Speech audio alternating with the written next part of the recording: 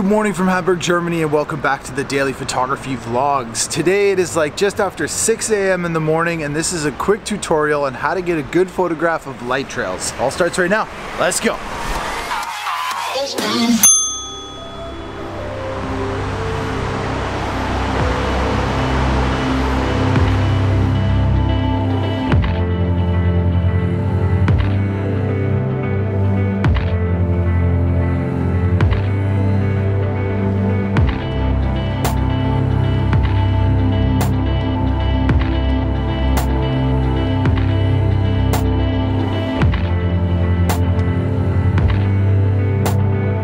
Alright, we're set up here behind me and you can see these two towers in the background. Those are called the dancing towers here in Hamburg, and that's going to be sort of the subject to our image here this morning. But to get some interest into this scene, we want to have light trails kind of going across the frame on the opposite angle to the towers. So that's sort of the whole idea behind this image. My first two tips for you for light trail photography is to make sure that you have a tripod or some way of stabilizing your camera. And the second one is to shoot in a dark scene. So you want to darken up the frame because in order to do a long exposure, you have to open up your shutter to allow the light to come through. So when it's really dark, you need to have your shutter open for like at least a second or longer to be able to let that light pass through the frame, and in order for you to get those light trails. So the first thing is to stabilize your camera, and the second thing is to shoot at night or at least a dark scene where you can create a long exposure.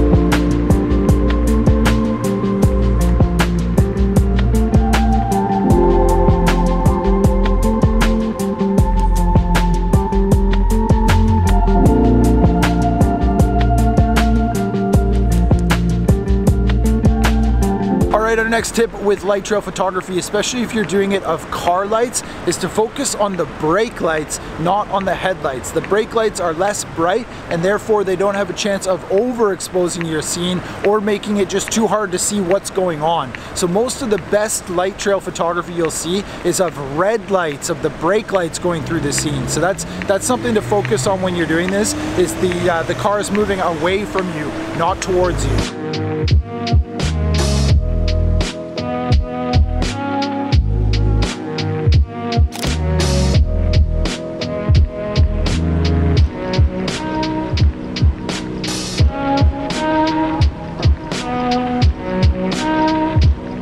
Our next tip here with light trails is to get low. I know it's kind of awkward, but think of it as like trying to get the eye level aligned with the light trails, if that makes sense. Also, what I'm waiting for is a bus. A bus is high enough, it's kind of like a double-decker in a way, that if you're low and a bus crosses your frame, you'll get those light trails at the brake lights and also at the top of the bus. So you'll get like a mix of yellow, orange, white, and red in a much bigger block going across your composition, which looks really, really good. It's much better than just like, say, car brake lights, which are really low right along the ground. So in order to kind of emphasize that difference, you want to get low and shoot kind of up. It's the same idea with wildlife, if you've ever seen that before. If you're shooting wildlife, you almost always want to try and get to the same eye level as the wildlife, which could mean getting right down onto the ground, but it does make a much more powerful result for the viewer. And I think I got our first shot.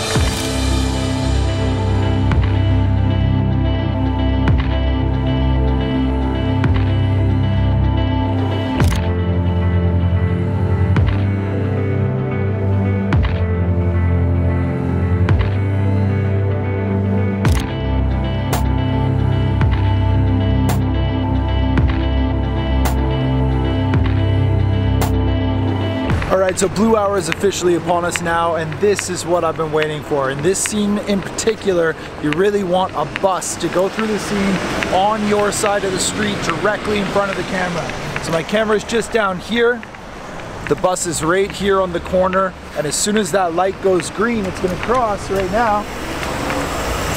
2-second timer, boom. Maybe a little too long at 6 seconds, but there's another bus. Nice. Yeah. Very cool. I think we just got the shot.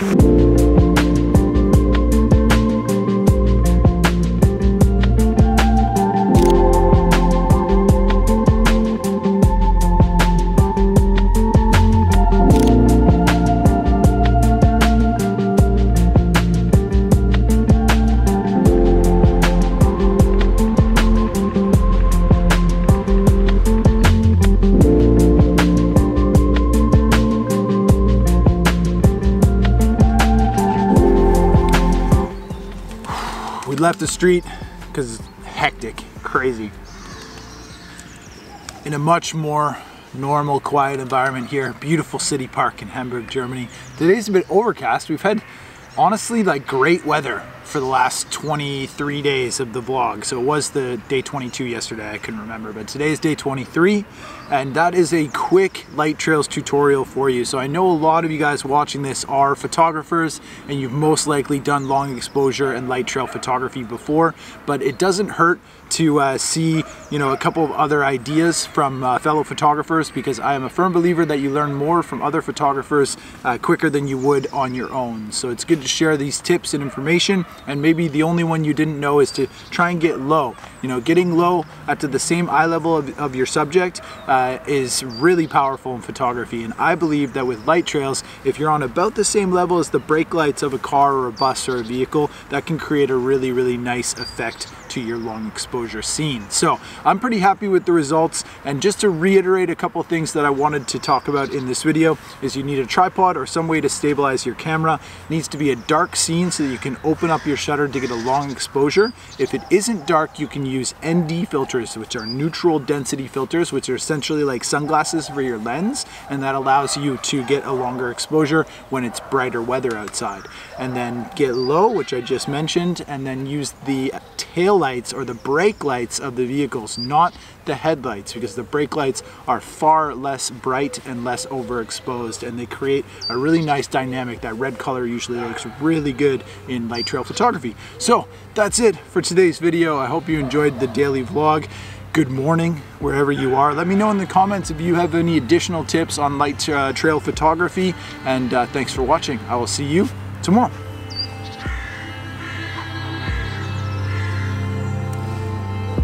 Ah.